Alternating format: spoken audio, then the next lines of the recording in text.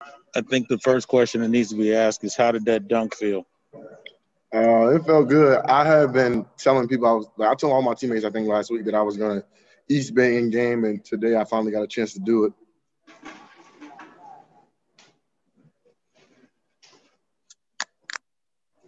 Our next question will go to Steve Lansdale.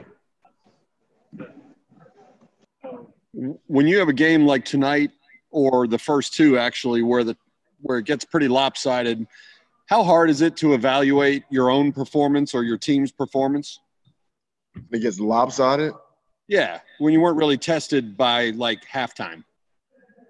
I think we can still say we played our – that's a word I've never been asked that before. That's a great team. We just were a better team. So, I mean, I think we did well defensively and offensively. We shared the ball. But, yeah, for that, I've never been asked something like that before. Next question to Sam Blum. Hey, Feron. I kind of going off that a little bit. Just kind of how would you assess this offense? I know a lot of teams, are coming in maybe a little rusty, especially with the way this whole year has gone. Do you guys feel like you're a step ahead maybe? Or, I mean, it's tough to evaluate against teams like this, but, how would you kind of assess? I think we're heading in the right direction. We got Darius back today. It's been a year and 6 months since he played.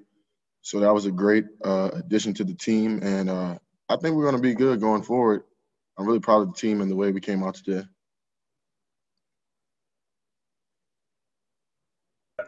Next question is to Damon Sales. Yeah, I want to go a little bit more in depth on Darius. Having him back, it adds a little bit more fire to the offense and the defense as well. Just kind of go more in detail on just having him on the floor. Having him is going to be great for us. He spaces the floor really well. He can shoot the ball. He can also get to the basket today. It's his first game in a year and 6 months.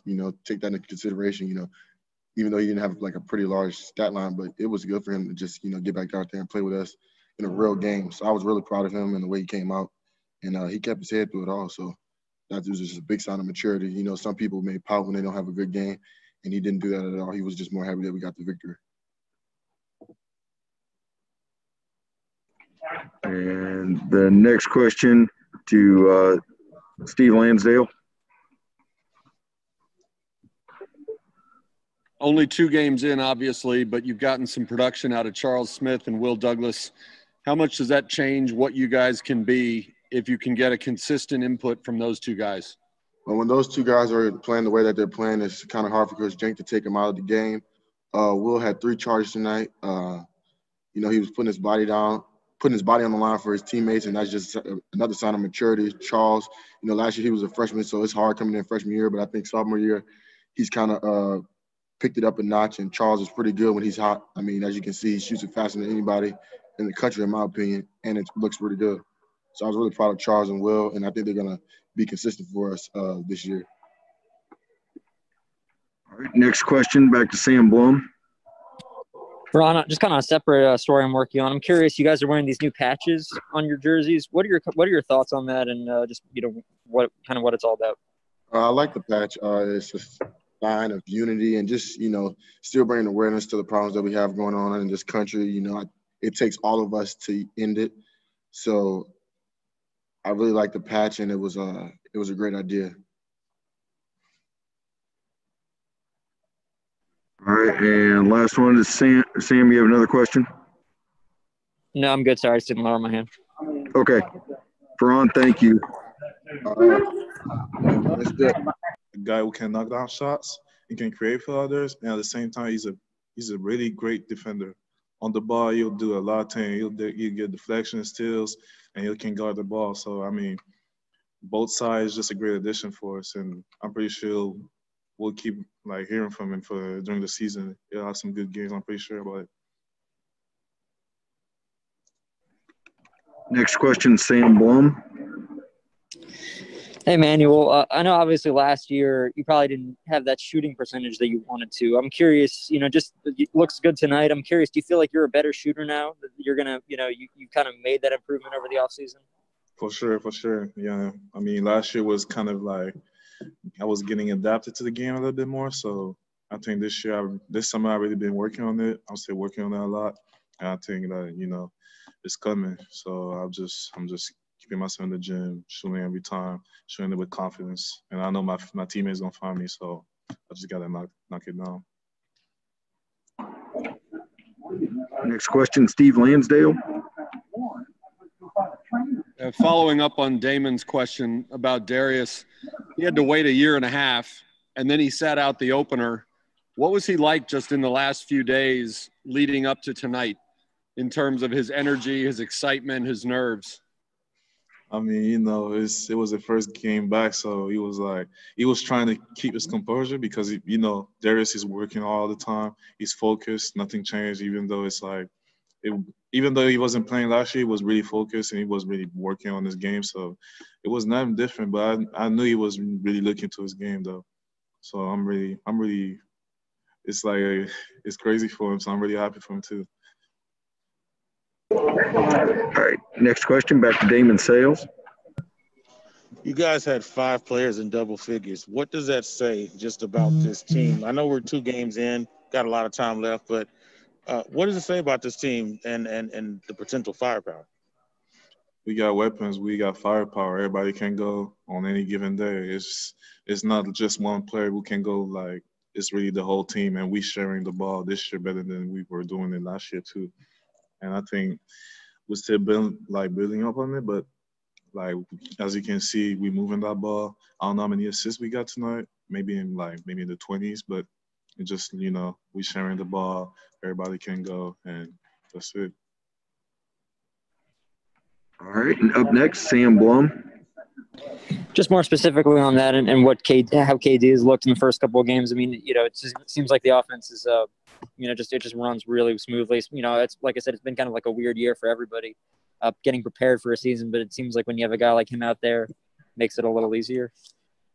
Yeah, really, because he be drawing so much attention, and at the same time, he's also a threat. He can score the ball, as you saw last game. He had like 33 at his career high, so he can go. He's drawing so much attention. He gonna find his teammates. He'll get the ball where it's supposed to be, and at the same time, he's a good leader. So yeah, we rely on him a lot. Up next, Steve Lansdale. You guys won your opener by 30, and you won tonight by, 37? How hard is it to get an accurate picture of what this team is through 2 games when the games get that lopsided? I mean, we're doing a lot of things. We trying to get better every day, and at the same time, we know that even though we're blowing up teams by 30 or 40, it doesn't really matter. We got to, be perfect and disciplined. So it doesn't really matter it's not about the score really. It's about like how we play, and film don't lie. So if you've been lacking on defense, you've been lacking on going to rebounds, coach gonna tell you about it, and we're gonna fix that practice. So I think it's really like we really looking at it at, let's get better, because the real games will come, and we got to be ready for them. All right, our first question will be Steve Lansdale. Tim, you said after the opener you wanted to see a significant improvement on the defensive end. And tonight you held Corpus to 31% shooting. Will Douglas took a few charges. You had, I think it was 5 block shots. Was the defense improved enough in your eyes? Did you see that improvement that you wanted? The truth be told, for me, I have to watch film before I really know that. I thought there were a lot of good things going on, certainly. And you mentioned Will. I mean, a guy taking 3 charges is fantastic. Ethan getting 11 rebounds is fantastic. Kendrick 11 assists. Those are just great. But defensively, honestly, I thought I saw a number of breakdowns, and we're a better team. They're very well coached. Willis is a great coach. He's done, but we have this team outmanned, and this is just kind of our starting point. So it's a little bit difficult, but all we can do is study film and look if we did the right thing at the right time. Defense is easier to grade. You know, here's the ball, here's your man, where are you? Did you do the right thing? Here's a screen, did we handle it the right way? There's a drive, did we handle it the right way? It's very easy to grade defense, and so when we get to the film, we'll have a good sense for that. All right, next question, Damon Sales. All right, Coach, we've been waiting for Darius McNeil for over a year now. We get a chance to see him, and he I don't know if you recognize, but it was 6-5. You were trailing when he entered, and the team went on a 12-0 run. So, you know, obviously he's helping to do something here. But just overall, just assess his performance. And, you know, I know he's got plenty of time to get better. But what were your thoughts of how he played? Well, he had, you know, I was in his shoes once upon a time. I transferred to another school and sat out a whole year. And I remember it's, you know, it's very difficult after you haven't played for that long. And not only that, he's playing after that long, and he's playing in a different environment than he's ever faced because of COVID. So, but I thought he did very well. I'm sure he probably doesn't think he did that well, but I thought he did. And I'm glad that we got him back. He's, you know, been injured. And he's going to be an important part, just as everybody. We need everybody. Maybe this year more than ever. But I thought he did very well, and I think he can really be an outstanding contributor for us. All right, next question, Sam Blum. You mentioned Ethan there and his rebounds. I'm curious, is this the player that you kind of want, that you maybe saw in his first two seasons, that you kind of want to see again? I know it's not against, you know, the conference or whatever, but he looked pretty good, I thought. Yeah, he's played really, really well in both games. I think he had 6 assists in the other game, our first game.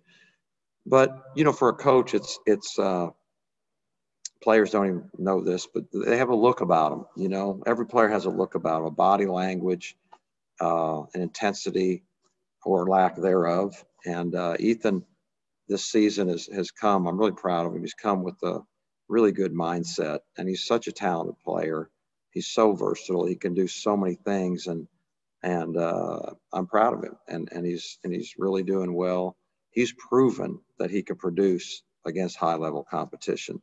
I want to say his freshman year, we played in the Bahamas. We played Arizona. I think they were number 2 at the time, and he's a freshman. It's early in the season, and he was fantastic. You know, like.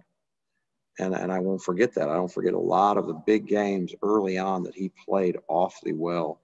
And you can't luck into that. He's capable. So, but his mindset's great. And I'm looking for a big year from him. Back to Steve Lansdale. Yeah, to follow up on Damon's question about Darius McNeil, ever since he transferred, you've talked about his competitiveness and his eagerness to get on the floor. Did you and your staff have to do anything to sort of rein in his emotions or his eagerness tonight? No, maybe we should have, but we didn't. You know, just kind of let guys prepare in their own way. But we didn't really talk about it much. Sometimes I like to just kind of leave some of that stuff alone. Maybe I shouldn't, but no, we didn't. We just, you know, I know he's going to compete, and he's going to get comfortable back being on the court in real games. And I know he's excited that the season finally started for him. Next, Damon Sales. Coach, how dangerous can this team be if Charles Smith continues to shoot the way that he's shooting? He's a great shooter, isn't he? How about his stroke? You know, how many guys, not only – we've been saying this really since he got here. I mean, you talk about excited about a guy. His stroke is high level, as you can see, not just because they go in, but his release is fantastic. He's got one of the quickest releases. I mean, you know, not many guys have that. He's such a weapon, and he's really grown. You know, he's always been a high IQ player. He's got a lot of feel. He's skilled. But he was young last year. He was young, and he was thin, and he was trying to figure it out. The toughness side of things, you know, it's hard for freshmen, but, you know, he's come a long way, and he is a big, big weapon for us. And as I said, he's a guy that he can clip off a couple shots in no time flat, and you think you're guarding him, but you may not be quite close enough. To Sam Blum. Hey, Tim, I'm just curious. I mean, both kind of as a person and, as a reporter here, but, is Tyson okay? I mean, he seemed to kind of have, swinging a lot, obviously, when we talked about it, and he indicated he might not be with SMU anymore. I mean, is there anything else you could say about what he's kind of going through and if he's going to come back? Yeah, it's a tricky for me because on one hand, I always want to be very open and honest and forthright with you guys always and transparent. I've always tried to do that. On the other hand, I have the obligation in my mind to protect our players. And basically, nothing that's transpired in the last day or so that I know you're aware of, that's really actually not new. And as I've said, he's out for personal reasons, which is kind of my way of trying to protect him. But this has been going on, and certainly we are, all our feelings are with him. And I don't know how this will all play out, but I know that, we are just awfully hopeful for him. So I would like to get deeper into it, but I think you can maybe start to see what I mean by, some personal issues that he's going through. Up next, Billy Embody. Hey, Tim, the competition in the front court, Ethan Shagwell had a really nice game tonight with a double-double, but Jamar Young also saw a lot more time with Everett, not seeing the floor, I guess. What can you say about that front court and kind of where they could go as they get a chance to develop? Well, you hope you have depth everywhere all the time. And this is, we've gone so many years without having any depth, of course, because of probation and injury. So it's so refreshing to actually, even though we don't have the depth maybe that we thought we would have, of course, with Tyson, and Yor has not had the waiver is not decided yet, nor is he healthy yet. So we even had a whole other, idea for depth and talent. Things change, and certainly they're going to change this year in COVID. But, I think we have a number of guys that really can contribute. Isaiah is our starter. Isaiah does a lot of really good things. He anchors our defense in a lot of ways. Ethan is a versatile. He can play the 4, the 5. Feron can play the 4, the 3. Jamar, Everett was out tonight, but Jamar has given us good minutes. He's rebounding the ball at a really good clip, and he's such an athlete. I love him when he's blocking shots. And so, hopefully by committee, we can have a strong front court. Certainly moving forward, one of the unfortunate things is, we had so much of our preseason wiped out, and I'm concerned. I look around and, I see where Vanderbilt, Dayton had a game canceled. Vanderbilt is paused. We got wiped out of UNLV and Georgia and Arizona State. And, I'm just really hopeful that we can play all the games that are on our schedule. We need those and more. We're still honestly trying to get more games. If you can believe that. The season starts, never, ever has this happened, but we're still trying to get more games because you kind of need them before you start conference, and as many tough games, as many really competitive games as you can. But we'll see how that plays out. But it is concerning as I look across the country, and I also seeing like a lot of the football cancellations and all that. So I'm really crossing my fingers that at least we get the ones that are on the schedule that didn't get wiped off. Back to Steve Lansdale.